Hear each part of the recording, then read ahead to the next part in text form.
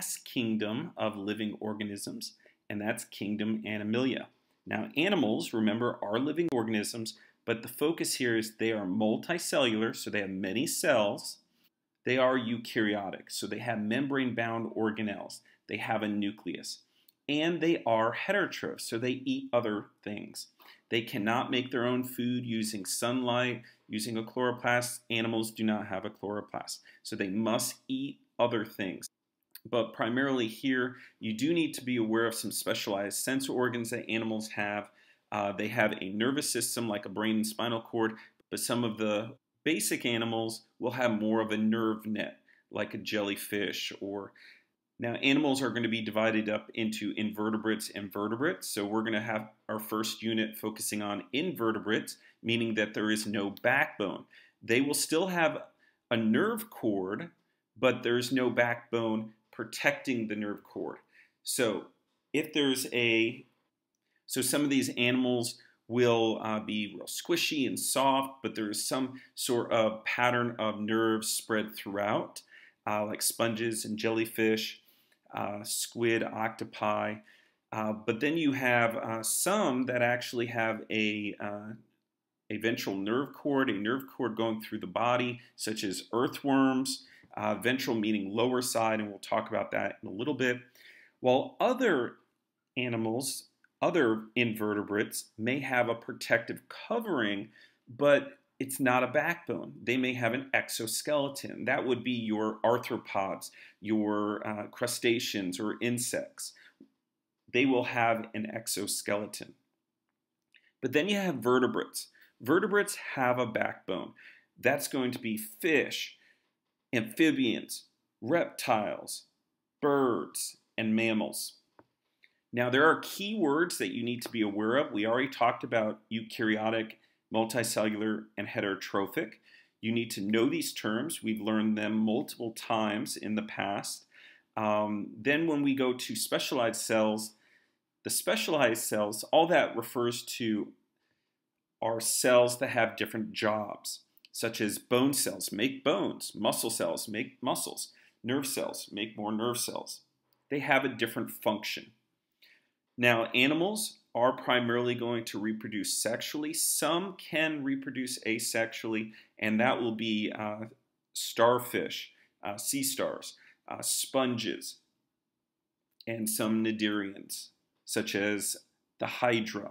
They will all respond to some sort of stimuli or touch, and they are capable of locomotion or movement. Make sure you know locomotion means movement at some part of their life cycle. So sponges look like they're like plants. They look like they just sit there, but they actually have little flagella inside their body, and they will bring a current of water, bring food into their body. But also when sponges are a larva, they will be free swimming, and then they plant themselves into the ground, and then they develop and grow from that. So at some point of their life, they are free swimming. Now, jellyfish, when they're young, they're actually kind of like a little plant structure forming.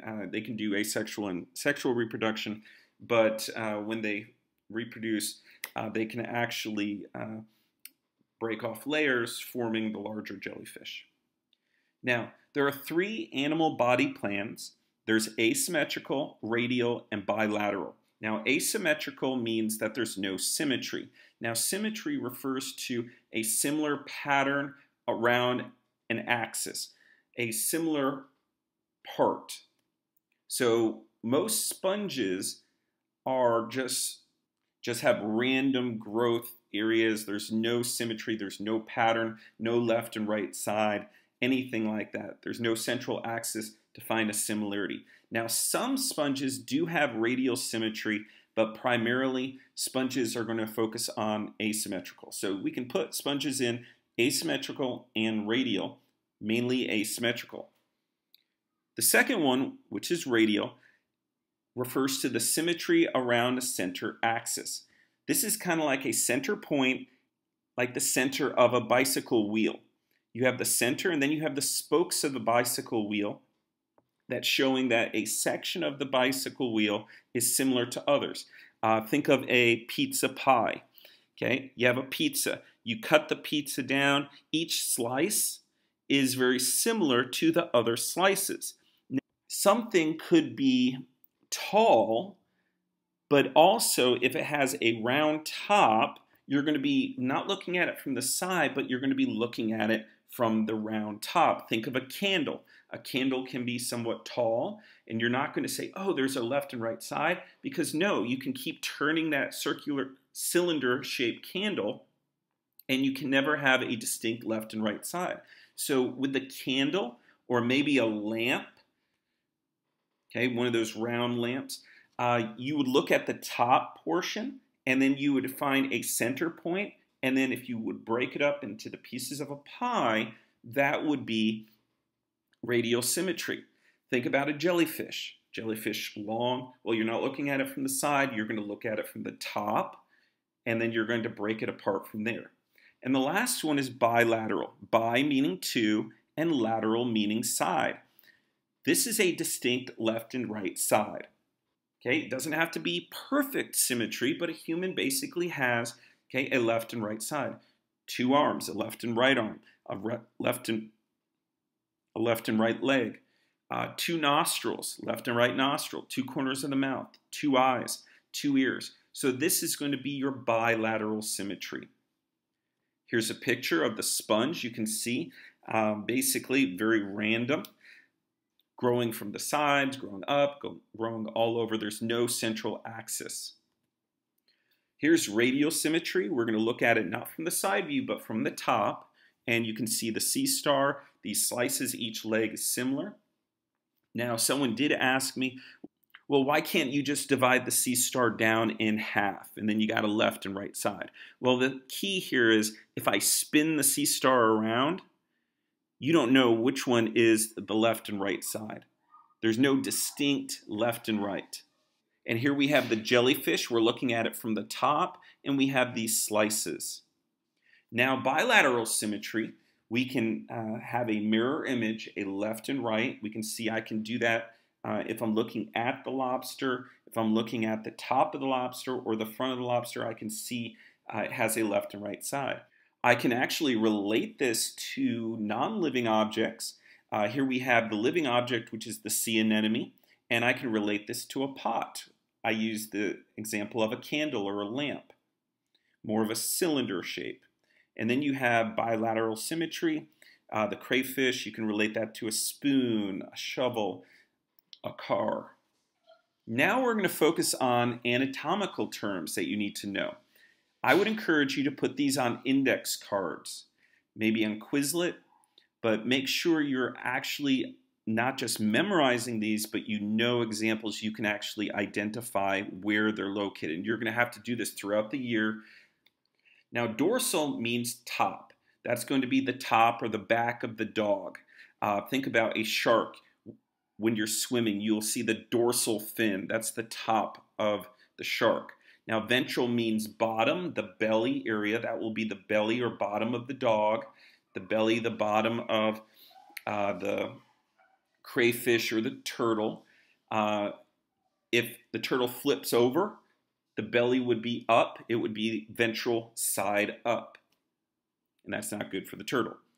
Then we have anterior and posterior. A, beginning of the alphabet. Anterior refers to the front, while posterior is the back. Think about post-World War I, post-war. That means after, behind. So that would be in the back. Now, if we're talking about humans, this is key. Humans, it's going to be different from animals such as dogs and cats. Dogs and cats will have a dorsal, the top back. It will have a ventral, the belly. And then a dog, the front will be anterior where the head is, the face. And then the posterior will be where the butt or the tail is. But for humans, dorsal and posterior are going to be at the same area, because humans don't walk on all fours. If humans did, then we'd have 4 separate locations. But for humans, we're actually going to have dorsal and posterior being the same area, which will be the back. Ventral and anterior for humans will be the same area, the belly, the front. Okay, now we're going to focus on lateral, medial, or median. Lateral means side. So my arms are lateral to my belly button. Medial is midline, so going right between my eyes, through my nose, through my belly button. Lateral versus median. This is usually when you are looking straight at the person, okay, the front. And right here, we're going to take a look at our little raccoon. Here's the medial point right down the center. Okay, here's our little raccoon. We're going to go right down the center. This is the medial point. And here is our lateral. There's a little side of our raccoon. So lateral means side. The cow, we're going to take a look at some different parts here. Posterior, okay, which means in the back. And anterior is the front. Dorsal is the top or the back, the literal back or backbone area. And then ventral meaning belly. Caudal meaning tail, that's also posterior. And cephalic meaning head region.